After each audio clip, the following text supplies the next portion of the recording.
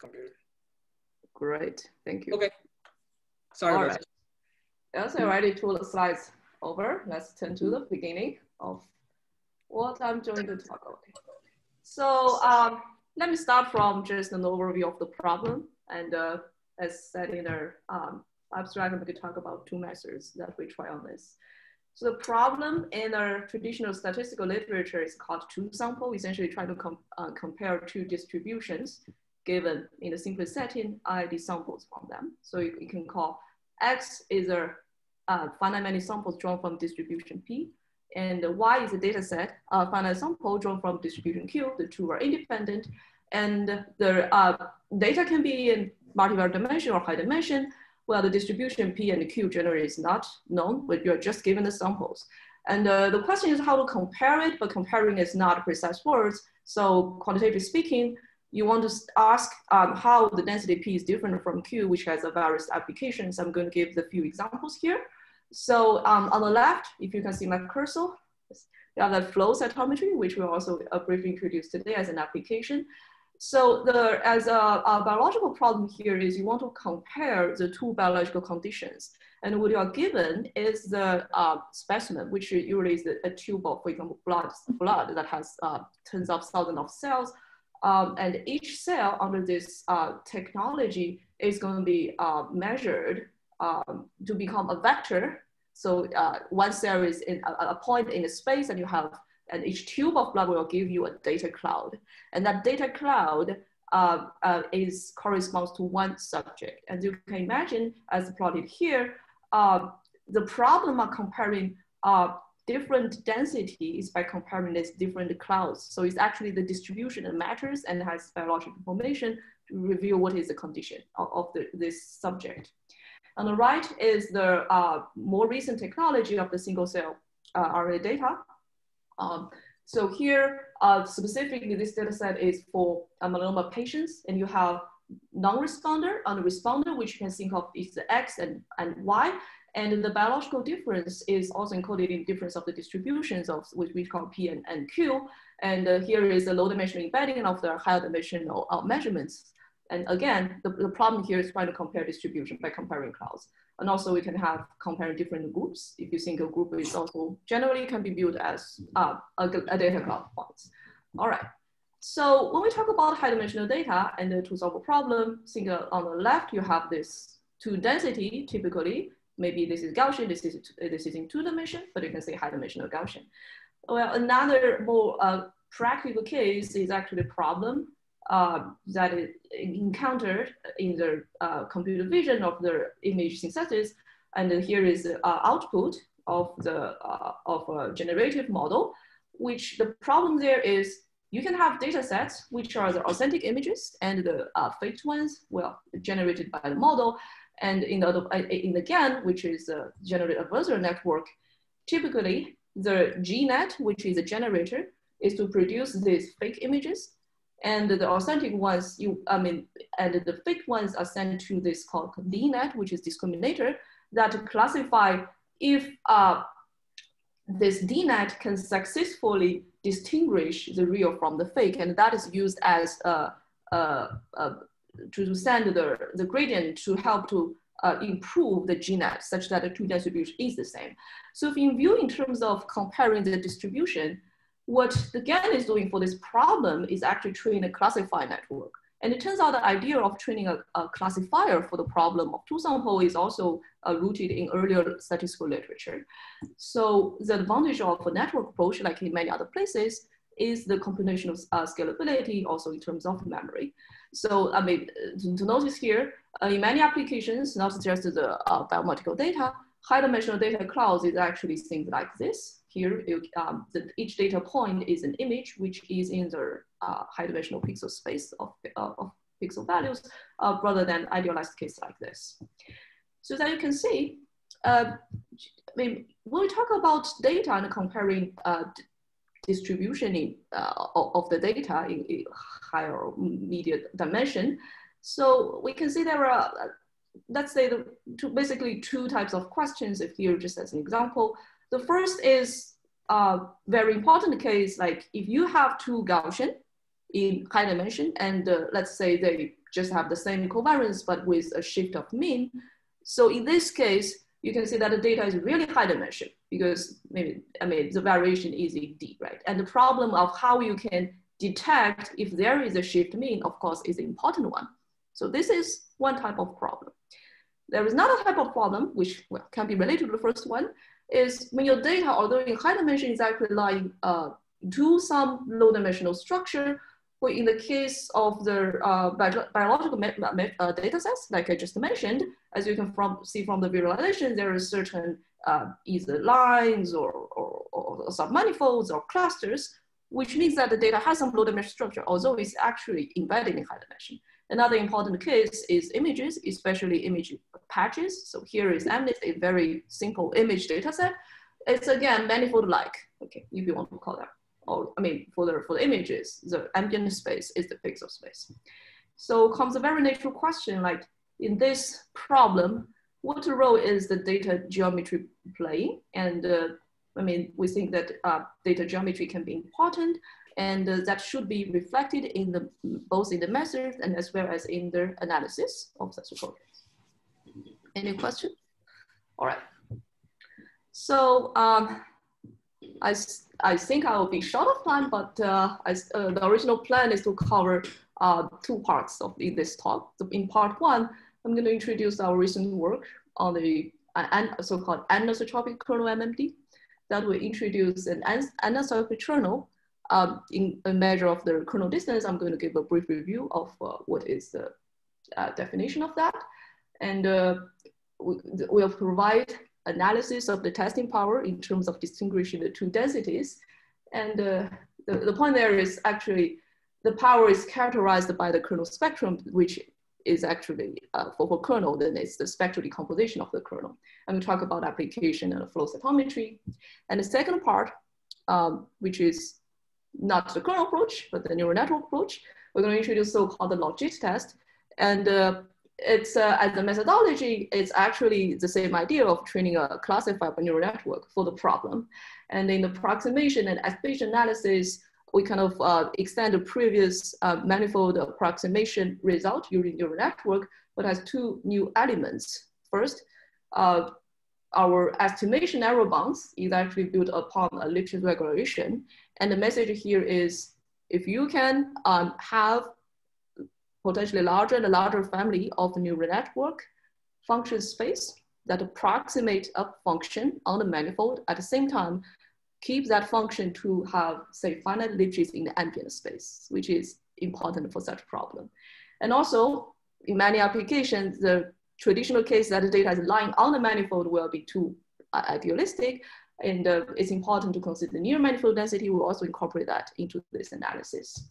And in both the approximation and estimation error bounds, I'm going to explain in terms of a specific setting, we obtain so-called intrinsically, that is overcome the curse of dimensionality, which we will explain.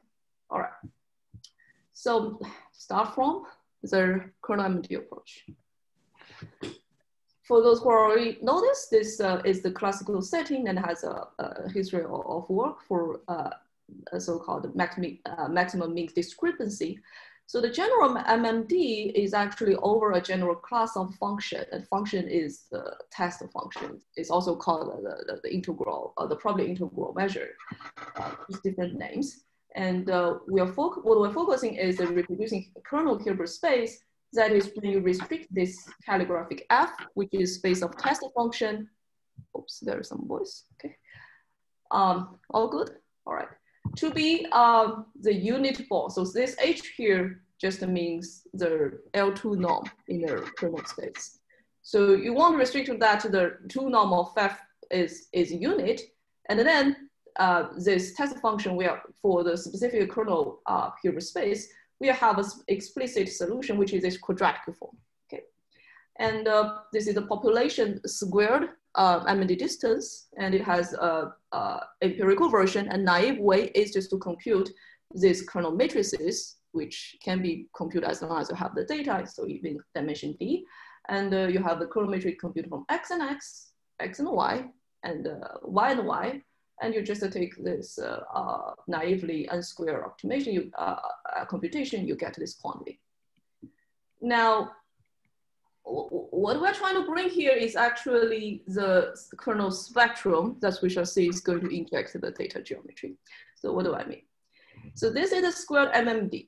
Okay, in terms of quadratic form involving this kernel, this K can be for example, Gaussian or something. Now, if you write that kernel into this spectral decomposition of eigenvalue and the eigenfunction, which generally exists with respect to certain density, certain L2 space, then you can just rewrite this line in this infinite summation over the eigenvalues and the projection to eigenfunctions. So in other words, it's just a change coordinate into the feature space by the eigenfunctions, and this become a weighted L2 distance squared. Okay. Now, this projection to eigenmode, you can see, can characterize how much each psi k as an eigenfunction is going to see the difference of the two densities. Okay, just as coordinates. Now, lambda k can be interpreted as weights, and the ck, which just to give it a notation, is going to be the coordinate. Now, if we see a spectral decomposition like this, there are ideas coming from the traditional manifold learning. When we talk about manifold learning, we think about data points sampled on a manifold. Here, I'm giving a ball and sphere, and here is little tiny is a heat kernel that you can build on manifold. But of course, I comment other examples. And so what we remember there is the eigenpair, eigenfunction, and the eigenvalues of the kernel in the limit of kernel bandwidth go to 0 can converge to certain differential operators on the manifold. For example, when density is uniform, you just recover the Laplacian Beltrami operator. And if it's not uniform, we go to the Fokker-Planck. So back to the finite sample case, for finite size kernel matrices computed from finite many samples, this kernel matrix will have so-called spectral convergence. That means that the empirical eigenvalue and eigenvector can approximate the limiting eigenvalue and eigenfunctions determined by the density and the geometry.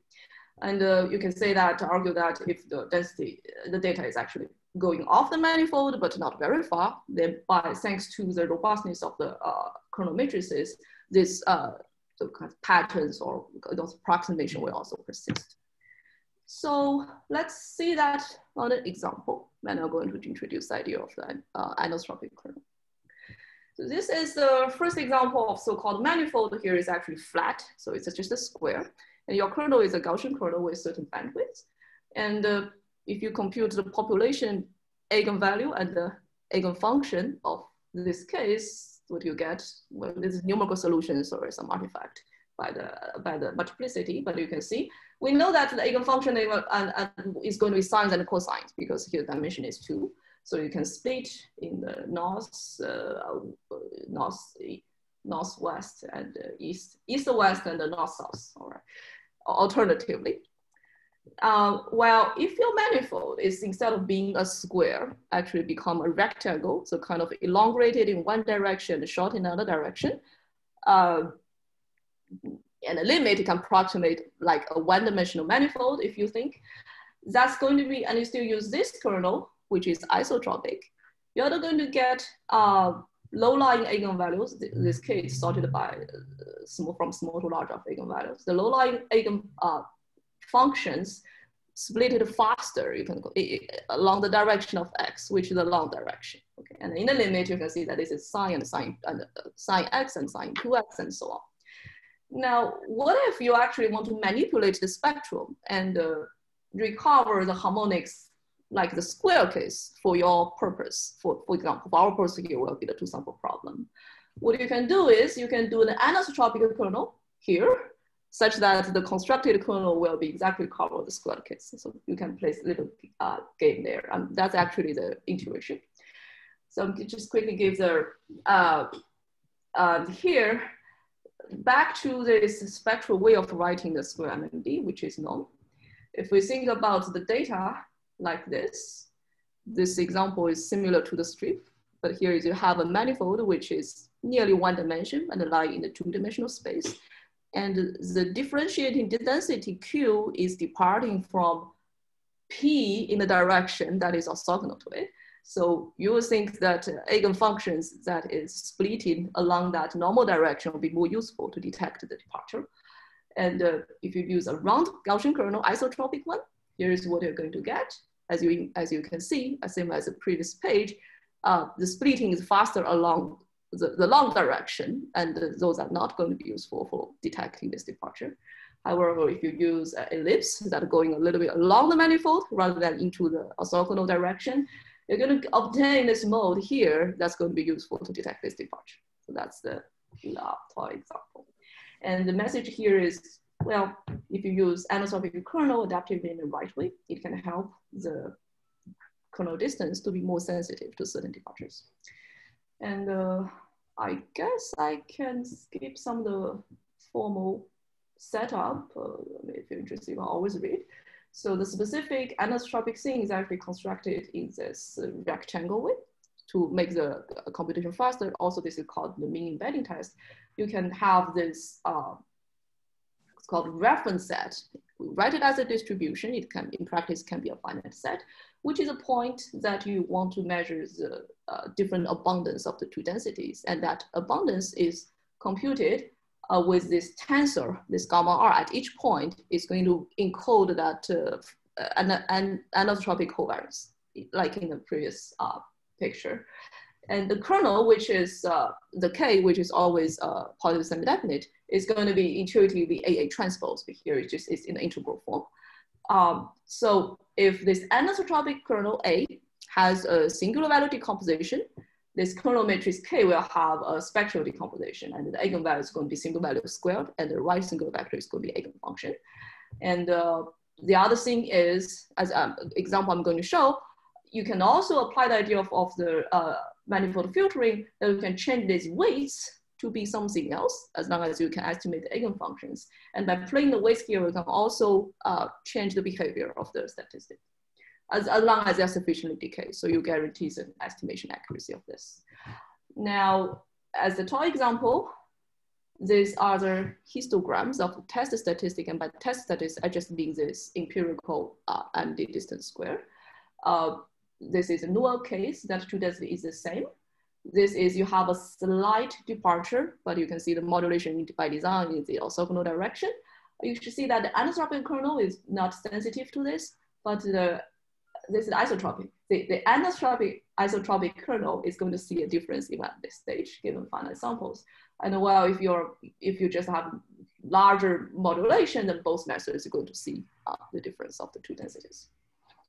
So, as I suggested, it turns out that the power analysis by this squared statistic can be related to the spectral decomposition of the function.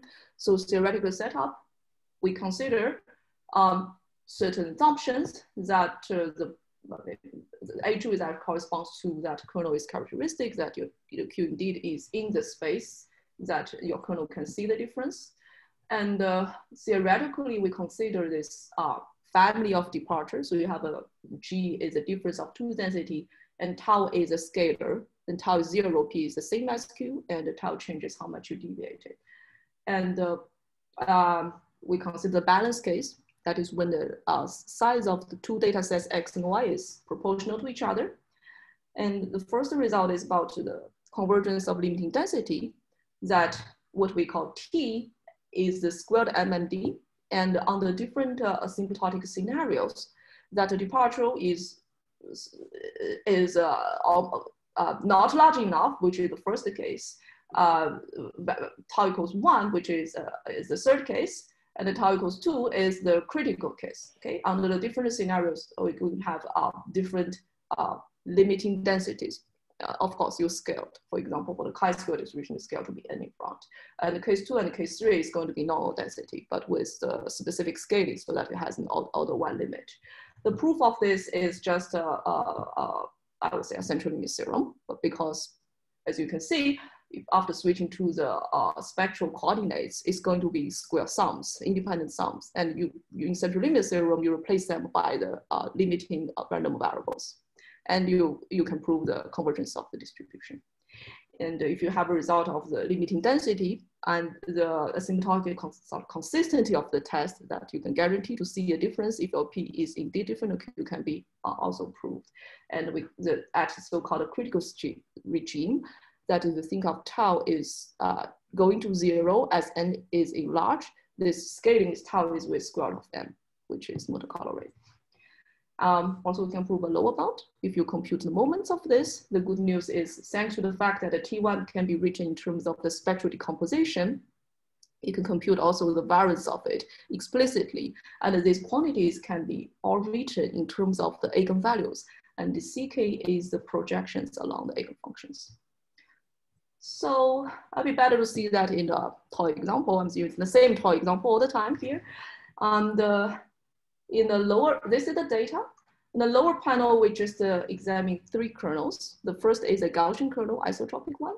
The second is just using this locally anisotropic kernels. The third one is by the manipulating of the weights of the FK to design a different weights, okay, rather than the eigen values. So this is the test power as indicated by the color. The manipulated one is the best. The anisotropic is better. The Gaussian is the worst in these cases. And below, the dashed line is the limiting density. And the solid line is empirical distribution. As you can see, it converges to the limiting density pretty fast. As here, I think number of samples just like hundreds, 200 something. To be able to see why the spectral decomposition is illustrative about the testing power, and here is what we compute. As we suggested, it is the CK square and the lambda K and their summation that is giving you a meaningful kind of bias or accumulate enough difference when P and Q are different. So here the question is, can we categorize by per eigenmode? So here the x-axis is the index of eigenvalues from small to large. And on the right, you can view this as the contribution from each eigen index. So let's look at the Gaussian kernel first, which is the blue dots. You can see when K is small, these values are not large, but when K is relatively large, it starts to have certain contribution. And these are computed from the limiting numerical approximation of the analytic eigen decomposition of the functions.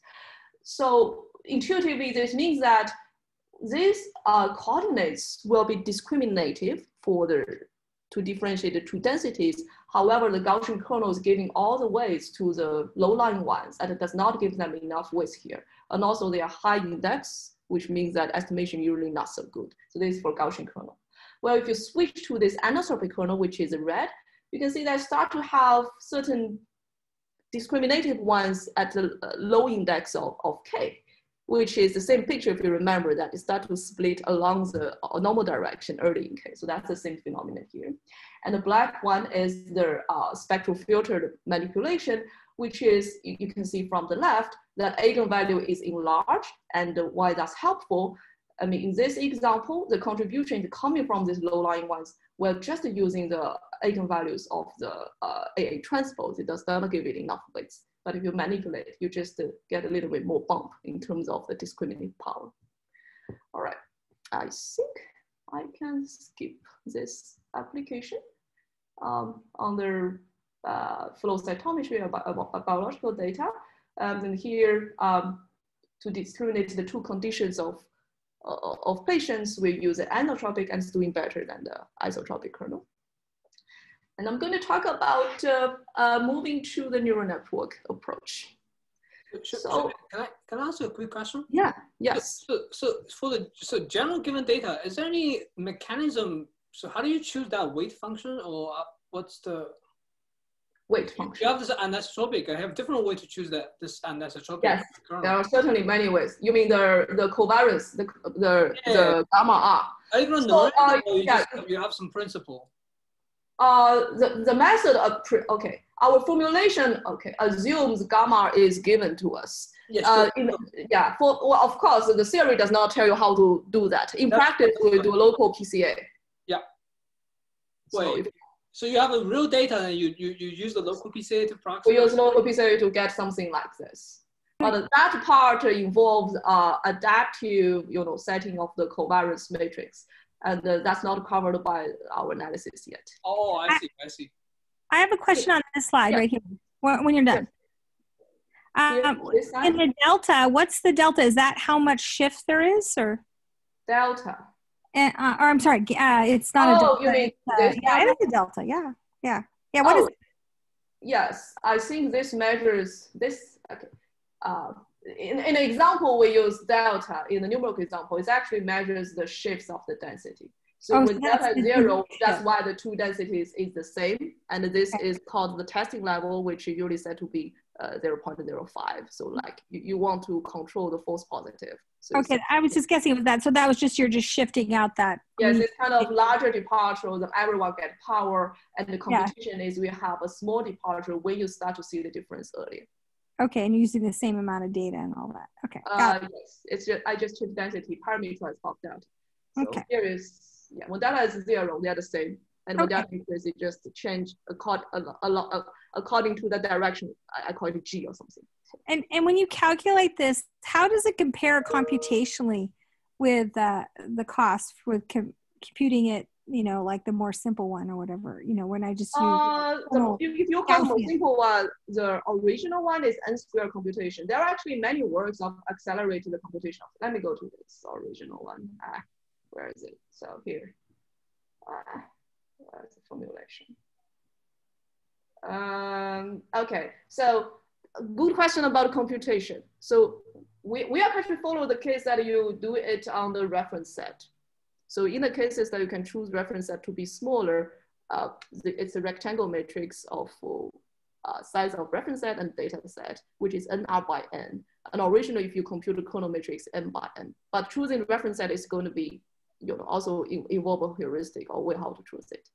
So I think in practice, if you we use the pivoting QR or something to set reasonable reference set.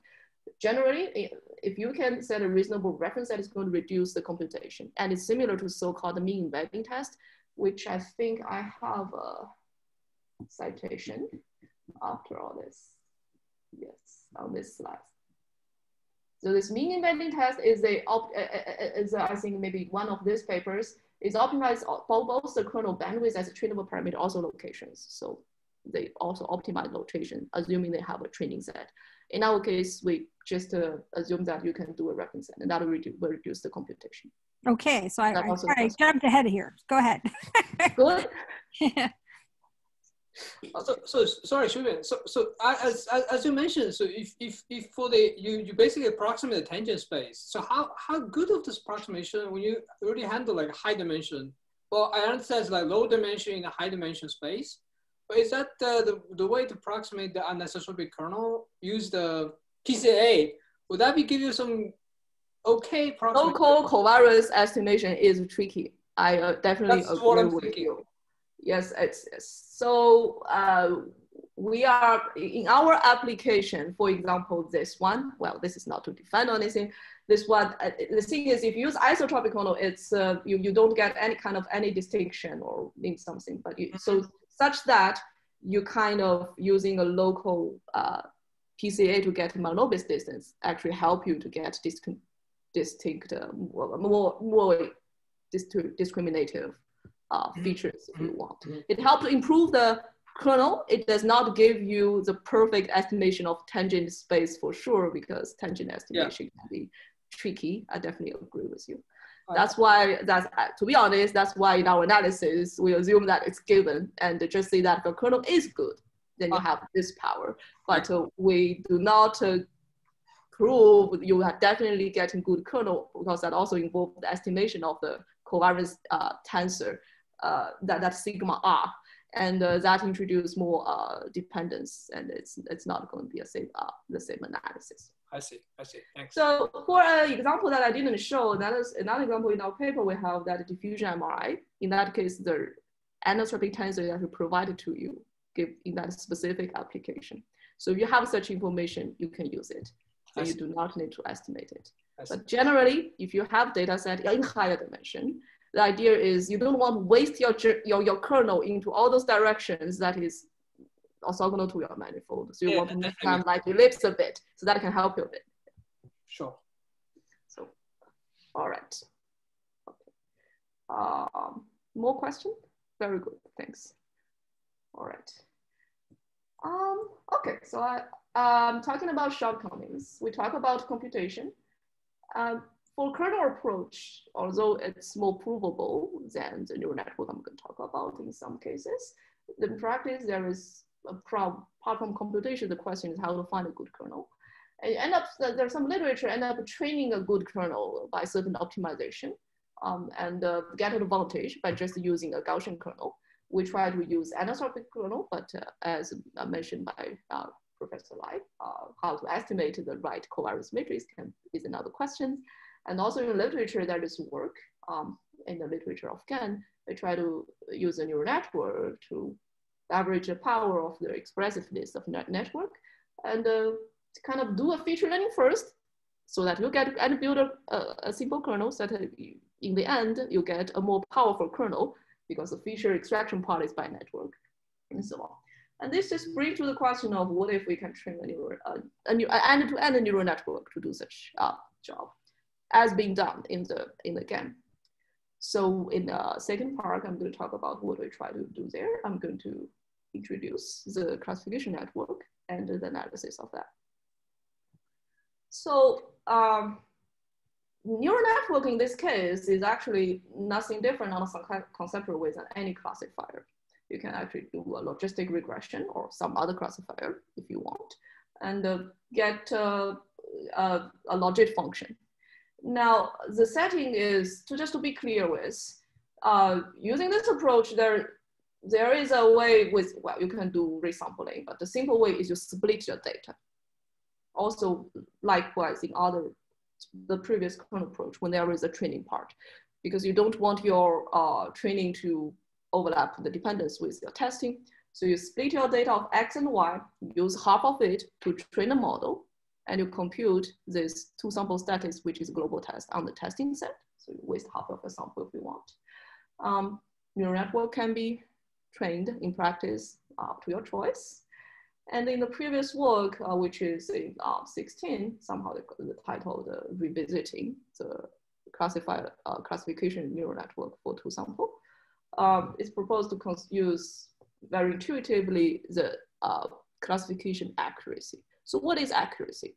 If the data is from two data sets, X and Y, suppose X is red and Y is blue, they come with labels, which is binary. The question is if they're the same distribution, then you think, okay, I try and classify, I cannot classify them because statistically it is the same. So if you cannot classify them correctly, your class accuracy will be bad, and then means that distribution-wise they're the same. Otherwise, if you can successfully train a classifier with certain non-trivial accuracy, you think, okay, they're different density. So that's the idea. If you formalize it, accuracy can be written in terms of indicator function of whether logit is greater than 0. And you can just, in the case of the testing set is balanced size, you can write this accuracy test statistic as a sample average of the function, which is a logit, and taking a sign, and take the sample average on the testing X and testing Y and take the difference. I mean, well, the question is why you need this sign here. If you want to view this as a linear statistic, you can remove it, as we said. So it's called, that's why we call it logit test.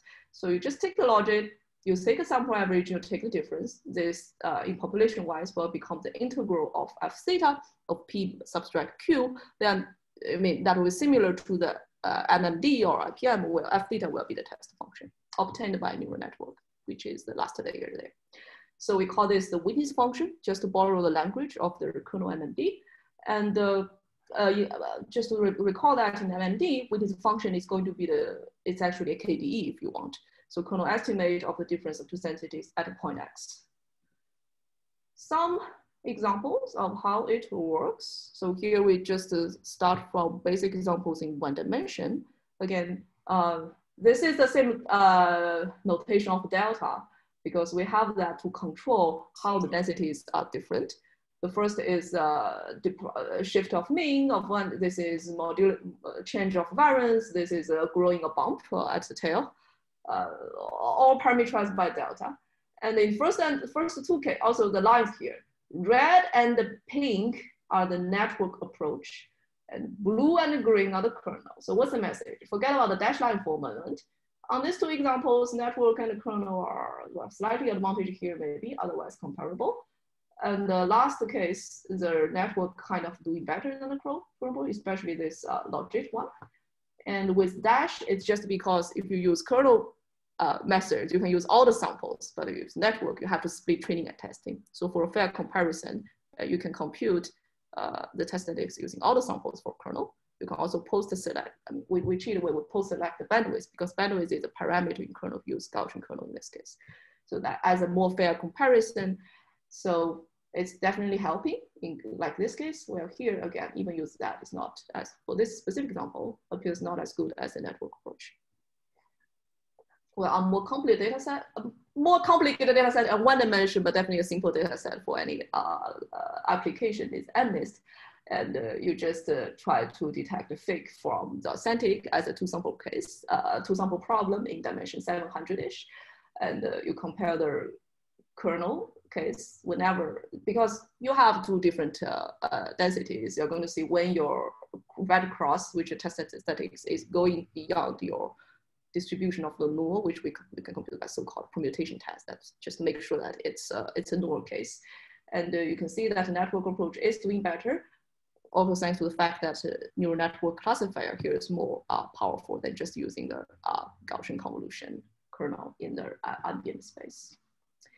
And we want to talk a bit about the weakness function, as that turns out to be the object we want to approximate using neural network approximation. So as we said, in a kernel case, weakness function is the difference of the density convolved with the kernel. And in this one-dimensional case, P and Q differ by a bump. On the right, we show three cases of the kernel functions of the three approaches. The blue one is the weakness function of the kernel MMD. The one that has a discontinuity is the weakness function, we call it population weakness. I'm going to explain. So that's kind of the best F, the perfect F in the classifier optimization, and recall that in the network accuracy test, there's a sign there. That's why it has a discontinuity. And this curved one is the population weakness function of the logit test, which turns out to be the log of the density ratio. That is the exact maximizer of the Yancheng-Sano divergence. I'm going to talk about it.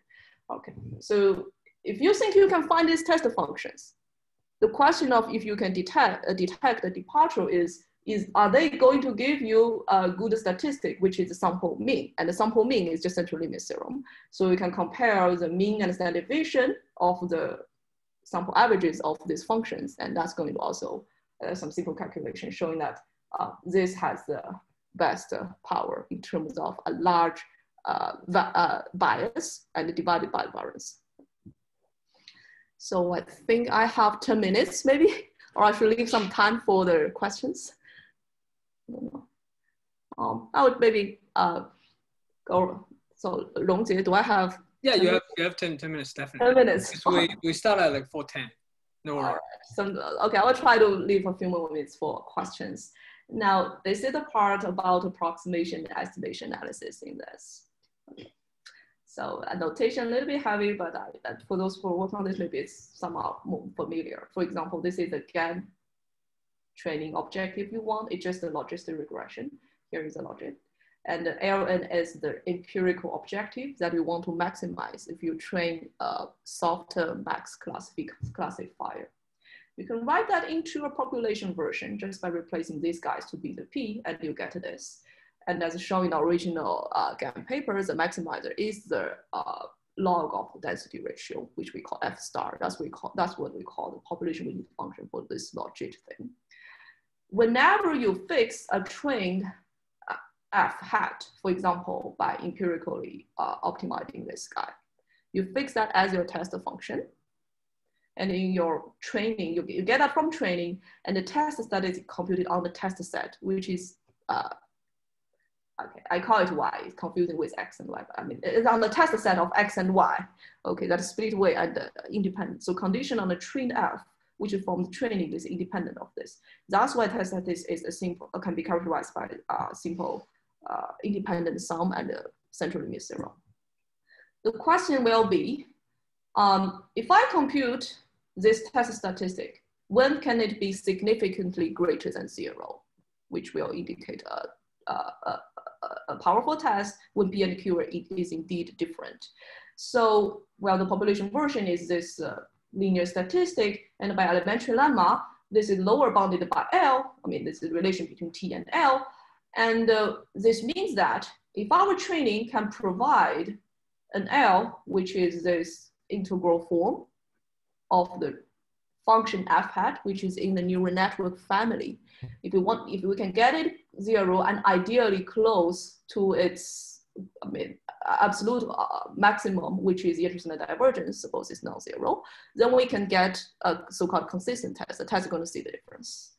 And of course, like in any analysis of neural network approach, the error has 3 parts: approximation error, estimation error, and optimization. So in our roadmap of analysis, we assume the interstellar divergence is L evaluated as F star. F star may not be smooth, but with our assumption will be you have a smooth target that can give you similarly large bias if you want, with bias here. And this is our assumption. This F-con means construction. We're going to, because it's constructive proof of approximation error, we're going to construct a function in the neural network family, and you shall see it's a network approximation result that is delta away from that target. And of course, this is population. If you do finite by the estimation error, which we're going to show the rate, you get it, you sacrifice it here, which because there is error there. The optimization, if perfect, is going to get you here, which is guaranteed to be greater than that. However, that is usually not accessible, and what you train can, in practice, can be smaller than that. Our second assumption will be training is almost perfect. I know it's going to be a problem, but I will assume it here. And that's going to bring you the finite sample here. And then use estimation again. It guarantees what we want, which is the population bias of the trained network function. So the 3 assumptions, the first, you can have a smooth target function that give you sufficient bias. The second is, okay, this A2 is the existence of this target. The first is training is almost perfect. The third one is the interesting one is to guarantee our estimation error, we take a different approach than some existing theory in literature. We focus on the case that neural network functions are regularized to have a bounded Lipschitz, and that Lipschitz bound is the same even as epsilon go to 0. Okay. And that Lipschitz function is in ambient space, because although we see a density is near manifold, network function can apply to any point in the space. And this is highly illustrated in the adversarial examples. So we're interested in the function to be in RD, ambient space, has a finite Lipschitz. You can call that a regularization. And if you guarantee this is, again, by finally bias, this guy is greater than 0, we can prove test consistency just by central limit 0. I'm going to summarize the result here. So to be able to go beyond the manifold data, we consider near manifold data by the sub-Gaussian tail, such that you have a manifold, you consider all the density such that it decays exponentially fast when you are deviating away from the manifold for such a class, which we call P sigma. Our approximation error result has the following form. Under those assumptions, we say that how is the constructed F give you a bias L? It's going to be smaller, different from the capital C, which is provided by the target function by the two terms. One is proportional to epsilon, and epsilon is the uniform approximation error provided by the network approximation. And there is also a sigma, which is this sub-Gaussian width, if you want, of this neighborhood.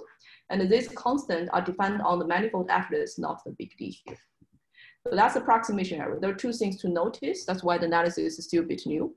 The first, these L are integrals not on the manifold, but in ambient space, where the density is near manifold. The second is this result that gets us the same sigma in front rely on that the RD, the ambient Lipschitz function of the constructed function is also bounded. Well, that's why we say that, I'm going to say next, that I need a universally bounded Lipschitz function, even the approximate error go to 0. Given that, we can also have estimation error bound, which is actually independent of the network architecture because we have this uniformly bounded Lipschitz.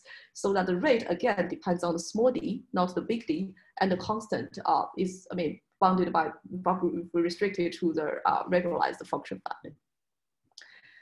I think I will still go to this slide and maybe save the rest. This is a bit the approximation. The traditional neural network approach like Yaroski typically give you a uniform approximation of error epsilon, where the needed network complexity is proportional to epsilon to the minus d over small r is regularity, d is ambient space. So in the Shaham 18 paper, we have this approximation of manifold function, which kind of, in short, bring the complexity of big D to the small d when the small r is 2. So notably, it's going to be, Fn is going to be constructed a function from the neural network family. The approximation is again uniform approximation on the manifold up to epsilon, and the needed neural network complexity has this term proportional to epsilon. And this term is kind of called intrinsic because only depends on the manifold and atlas. There is another term which does not change with epsilon that involves the essentially construction of the atlas by a neural network. So to illustrate the importance of the regularization, here is a picture. Think of our F star, which is the log density ratio is here, which even may not be in say infinity, and our assumption saying that you have a target, which is here, and it's already sufficiently regular. We want to approximate that target function restricted to the manifold, okay, by a growing family that as epsilon go to small, the function family can be large. And that's why we have a construction Fcon here. Now, important is the Lipschitz regularization, because for this family to approximate F tar, the Lipschitz constant may not be bounded, actually can be worse. Okay, so to prevent that function, why we want a finite bounded Lipschitz, because on our assumption, the target function itself is Lipschitz, is regular. Second, Lipschitz regulation also commonly used in proof. So if you want a bounded Lipschitz, you want to find the intersection of this family such that your Fcon is stay into another set whose Lipschitz constant, globally constant, is uniformly bounded. So we're interested in intersection of the two sets. And even as epsilon goes to 0, we want the Fcon to stay here. So we show that this is indeed possible by a more careful analysis of the atlas, and also importantly, the extension into the ambient space by constructing L2 tube around each atlas. It's a wavelet construction. That's why the Lipschitz constant can be bounded by the wavelet coefficients.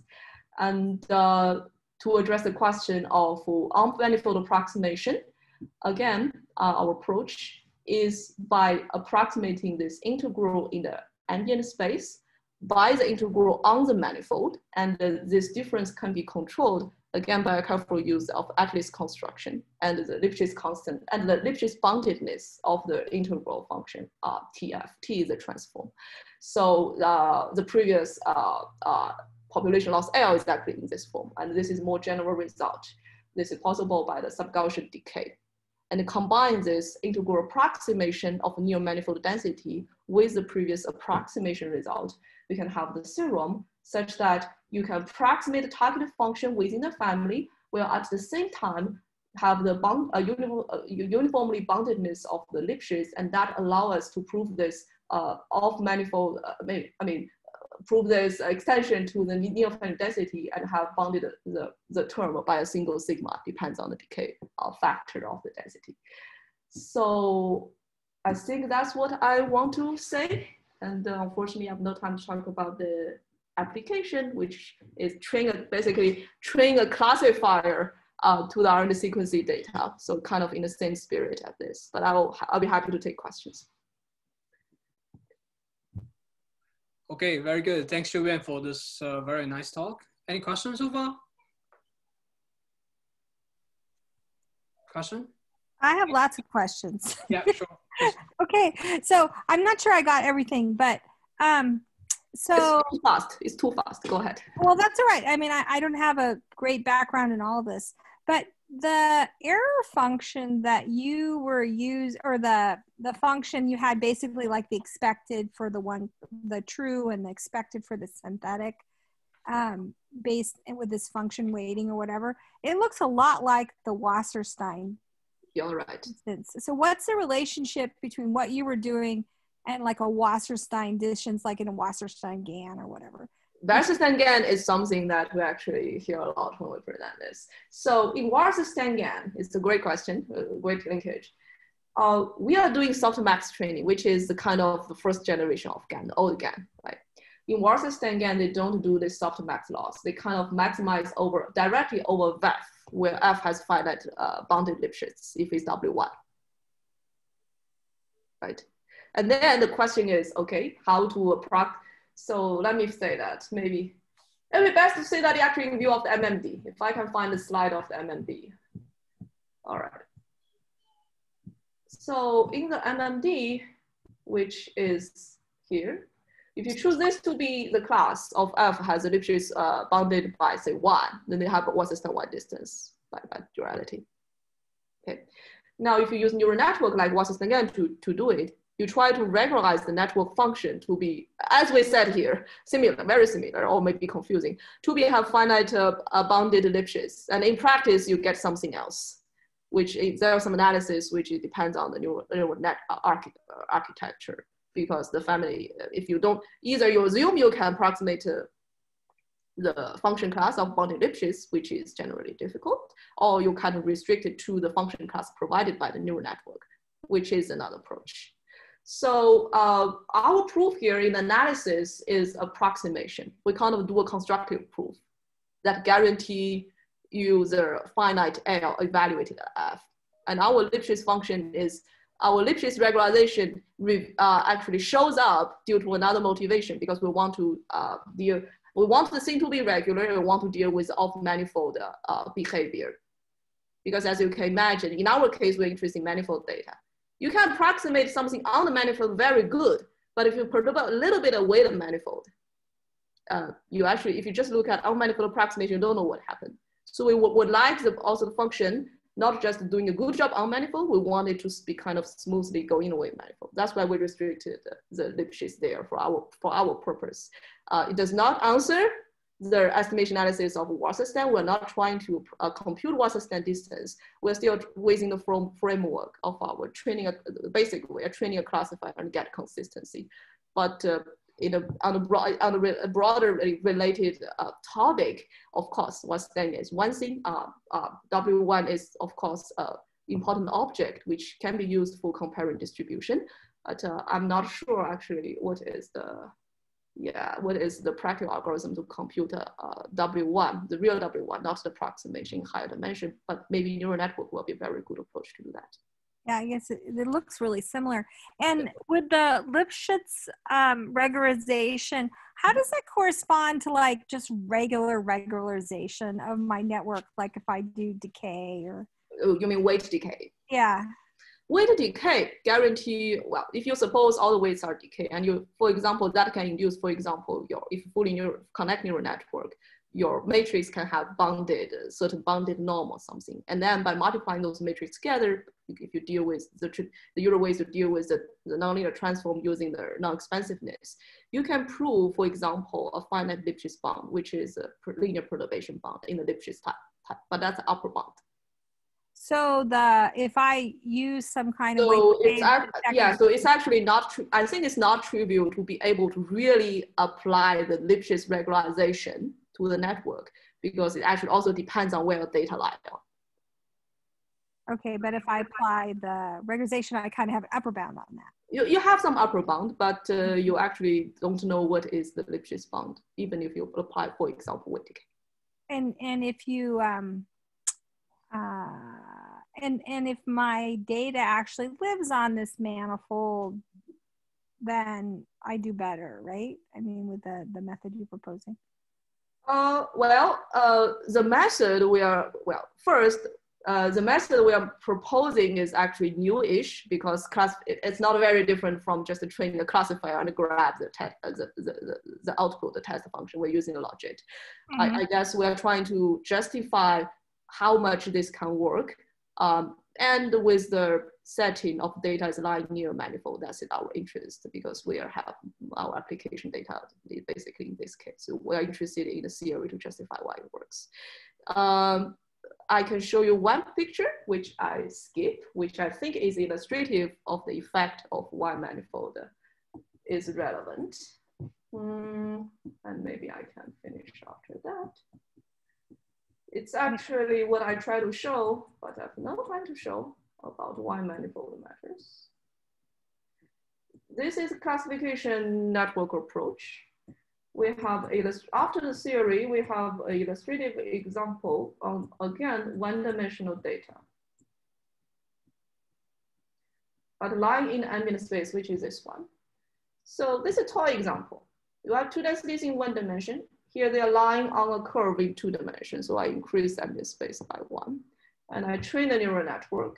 This blue dash is the population Yelchin-Sanon divergence. So this is justify why in practice, when you're training, when your network is enlarged and when your sample is large, you can actually approach that, just justify our theoretical assumption. And also we observe that at least in this toy example, how much this curve starts to bump up and see the difference of the 2 density shows a similar trend when data is in 1 dimension or actually lying on the manifold near 2 dimension.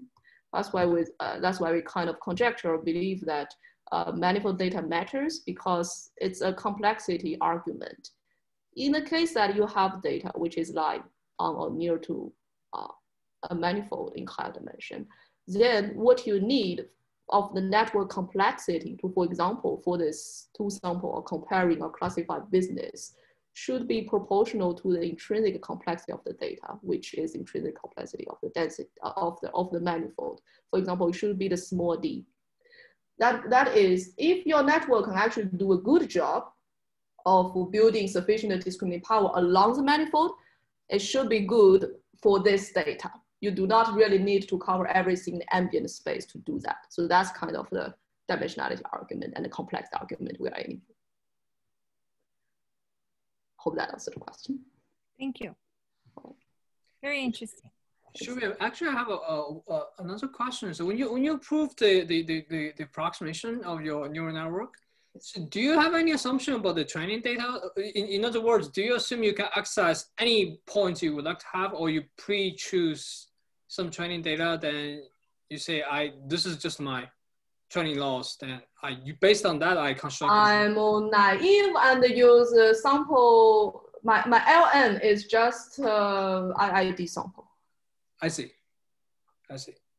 And the formula is here. P hat just means summation of 1 over n train of xi. Okay. But xi so is like traditional. It's the traditional machine learning setting. Okay. I see. Okay. But what you mentioned is quite interesting. I think, yeah, they call it interactive learning or something, right? You do different weighting or actually can help many optimization. Mm-hmm. So that's a general topic. I guess that can help anything, not just this, what we're talking about today. Okay, very good. Very interesting. Any more questions? So if no more questions, let's thank our speaker again. Thanks so much. Very nice talk. Very, very happy to be here, and thank you again for coming over to Zoom. Yeah. All right. Okay. All right, so thanks. yeah, perhaps we should stop here. And for those colleagues and folks, we will see you next time, Wednesday. Okay. Great seminar. Right. Thanks to you again. Okay. All right. Bye. Xiuyuan, do you mind send me the slides? Oh yeah, I will do that. Yeah. Okay. All right. Okay, sure. Okay, thank you. Okay, all right. Thank you. Well, in fact,